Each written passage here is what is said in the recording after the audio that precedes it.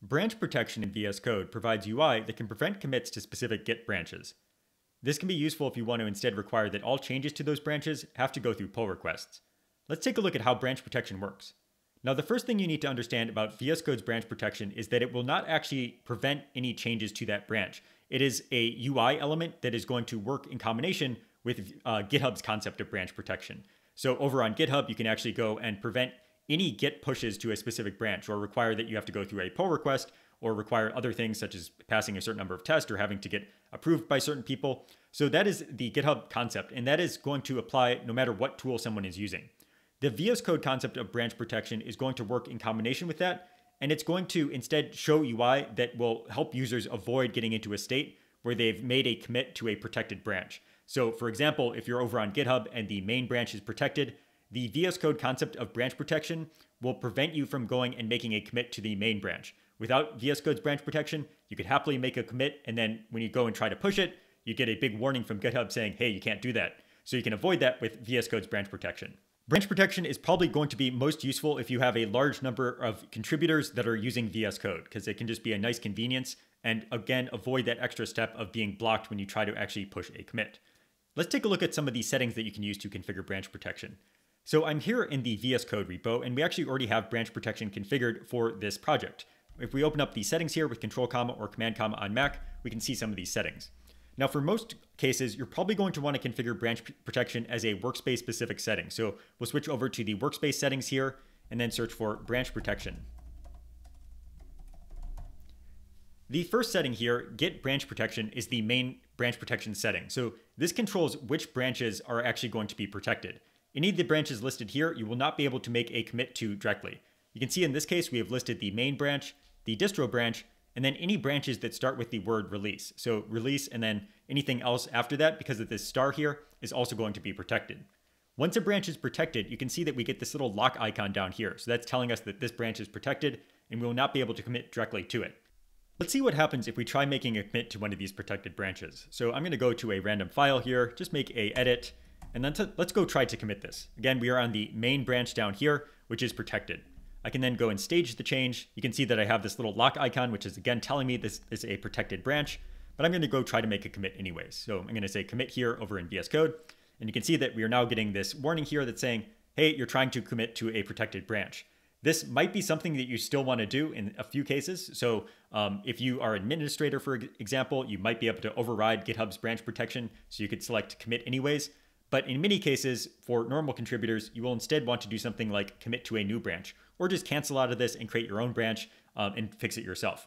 The commit to new branch is a convenient option that will instead make VS Code automatically go and create a branch for us. So if we say commit to new branch here, you can see that we have gone to the new branch creation flow. So we can enter a new branch name. I'll do something like my test branch. You can see that VS Code has now automatically created my test branch for us and made the commit to it. Now we could go and push this commit to GitHub and then create a pull request back to main, which was the protected branch in the first case. So that is the basic branch protection flow. Again, the VS Code side of this is the UI that is going to warn you when you try committing to a protected branch. There's a few other settings that are also related to branch protection that we can take a look at. So let's go back to the settings here with Control comma or Command comma on Mac. And again, looking at the branch protection settings in the workspace section of our repository. Now the next setting down here is the git.branchProtectionPrompt setting. And this controls what happens when you actually try committing to a protected branch. You saw that last time when we tried committing to a protected branch, it showed us this warning and was asking us what we wanted to do. We could either create a new branch or bypass things or just cancel it. By default, it's always going to show that prompt to you, but we can actually save some time if we always want to commit to a new branch by changing this to always commit to new branch. With this enabled, if we now try making a commit, so let's go back to the main protected branch here, go back to our arrays file and introduce the same change again. So we'll just go and add that new line, go stage that, and say test. Now when I say commit here, so we say commit, you can see that VS Code has gone directly to the new branch flow here. So it skipped that extra dialog.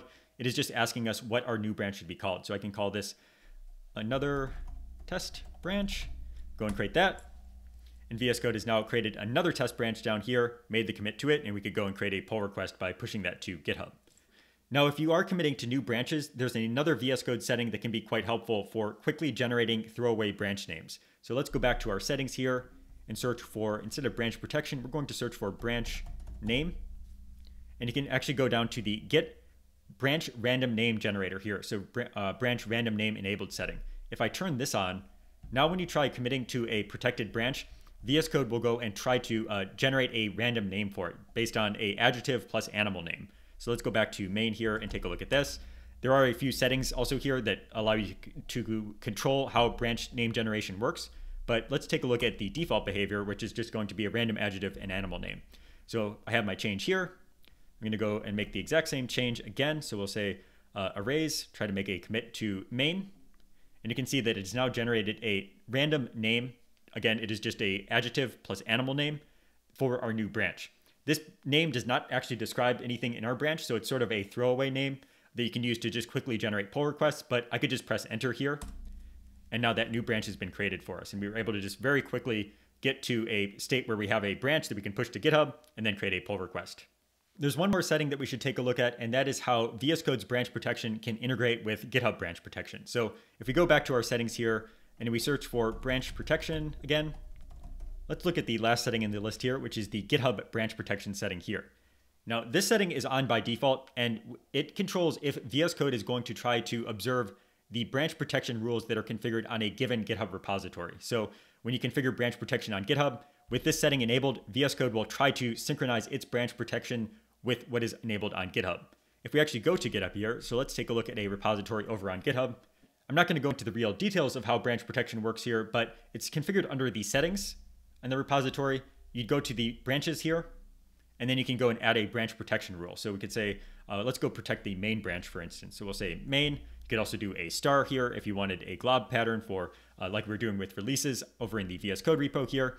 Then you can configure the rules that you actually want to apply. So we could say something like, let's require a pull request here and require approvals for that pull request as well. And then go and create that branch protection rule. Now, once you've created this branch protection rule over on GitHub, anybody that tries pushing to this branch, they'll have to go through a pull request. So no matter what tool they're using, this GitHub branch protection rule applies to everything.